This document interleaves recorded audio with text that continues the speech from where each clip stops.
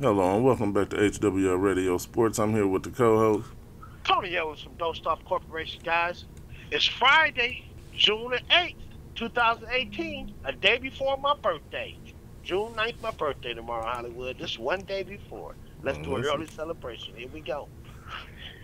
Well, got a big fight this weekend. Charlo and Trout. Oh yeah. You got 30-0 Charlo and Trout 31-4. And this is ironic what I looked up too. They got 50% knockout in Charlo, 49% knockout in Trout. He got 17 knockout, Charlo got 15. And then they 154. The height goes to Charlo, 5'11 to 5'9. The reach goes to Charlo, 73 to 72. Then you got an orthodox against a southpaw. And then here's the most important thing. You got a 4-year age gap. Charlo 28, Trout 32. What you think?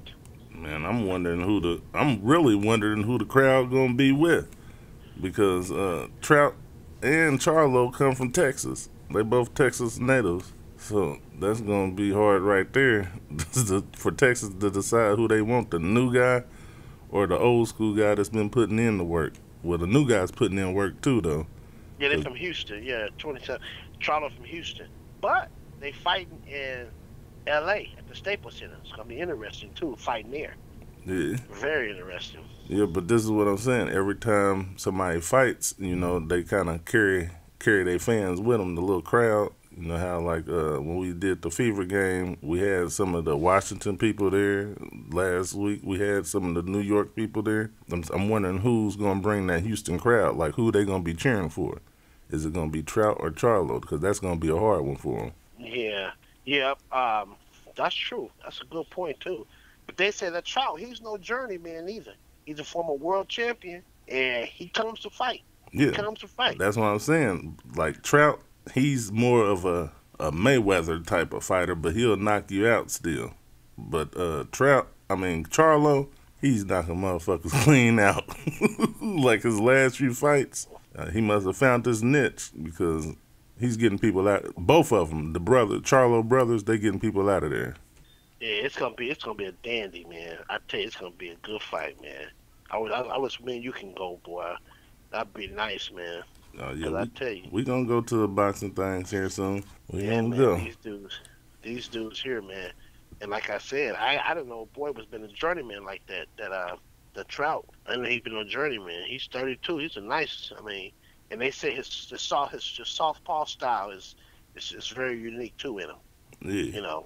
Yeah, it's gonna be a good fight, regardless of whoever wins. It's definitely gonna be a good fight. So, do you think Trout having a 4-year age experience gonna be a difference in the fight? I believe it's gonna play a big role in the fight, but at the same time, Charlo, he's a little polished off as a youngster, so it's like he's like one of them people, like if you well experienced. No, like if you was in the neighborhood, like you'd be like, man, you got an old soul. Right.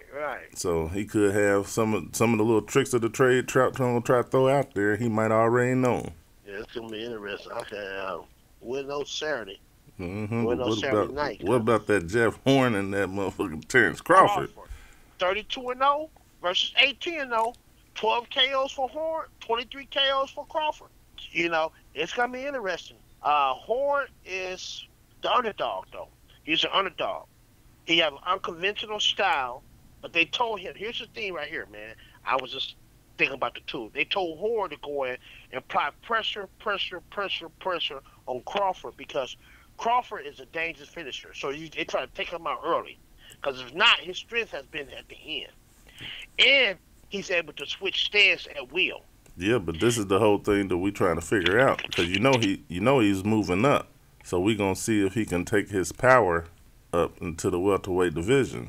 Right, but he rely heavy on his speed too. It says rely heavy with his. That's his biggest advantage. He uses speed to his quickness. To his advantage. But based on record and everything and experience, you got to give it to Crawford.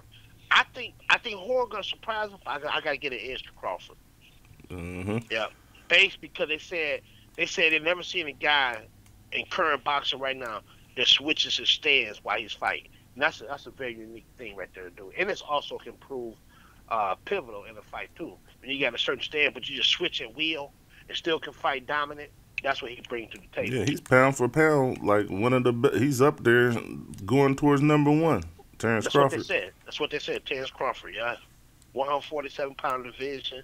I mean, just you talk about out of 32 fights, 23 KOs. Oh, I mean, yeah, come on, man. and big boxing fans, this is our month. This is our month because it takes off. Boxing takes off from this month on throughout the year. Because I know they've been missing in action in May. Right. Well, yeah, you're right. Because it picks up all the way to the fall. You're right.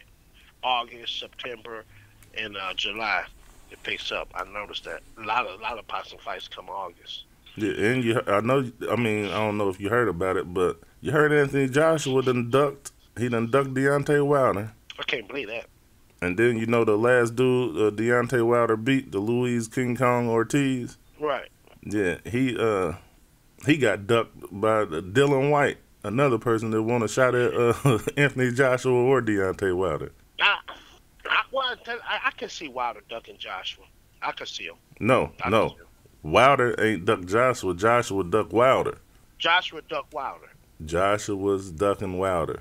Why though? What they say? Is it a promotion thing? Is it really scared of him? I mean, this is what I think. Like I said in the last show we did on him, Anthony Joshua, all his KOs came from combinations. Like he'll break you down and then KO you.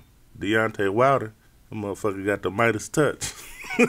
He touching people and they going down. He don't need no combination. He don't need nothing. He don't need no salt. He don't need no motherfucking mustard, no ketchup. All he needs is that straight motherfucking right hand to come in contact with you. He's tough. He's a tough fighter too. I've seen him, and I'll tell you what. When you put me on him, I never heard about him. When you tell me about him, and I watched the last fight, and I just watch how he backs his. He talk a lot of stuff. He backs it up. I got nothing but mad respect for him. Mm-hmm. And he earned my respect because he's tough. I mean, he's tough. He walked the walk and talked the talk. Mm-hmm. So they said some things about him. He's a little wild, this and that, but he's gonna be one of the best. He's the best. He's the best big thing in the heavyweight division, something like that. Yeah, but this is where the little like tricky little politics come into play, and a little bit of seasoned racism in there, because he's America's best. You got Earl Spence, but Earl Spence ain't doing like Deontay Wilder's doing. I mean, he's like one punch, sending motherfuckers in the comas, seizures, everything. Like Earl Spence, he's exciting to watch, but don't nobody knock nobody out like a heavyweight. Yeah, but it's gonna be remains to be seen on that, because I tell you what, man, if they do fight, I thought you said the promoter put a bunch of money up on this. You said it was $1 billion. Oh no, he got $1 billion, but when I looked into it, it's not like everybody thinks the $1 billion is. It's like spread it out. Okay. Because when you told me that, I said this is definitely gonna happen now because of the money thing. But yeah. It's not actually like everybody think it is. Yeah, he got a $1 billion budget throughout some years. Oh, okay. Yeah. So that's going to be the show for today. So go ahead and shoot your shot. You guys have a great day. Have a great weekend. And always remember, be good to yourself as well as to others. Thank you. All right. And there you have it. Another great show at HWL Radio Sports. Go over to HWLRadio.com. Download the music app. Make sure you check out the sponsors page. And like I always say, hit my motherfucking music. And if you don't hear the music, it's because you didn't go over to HWLRadio.com and download the music app. And we out.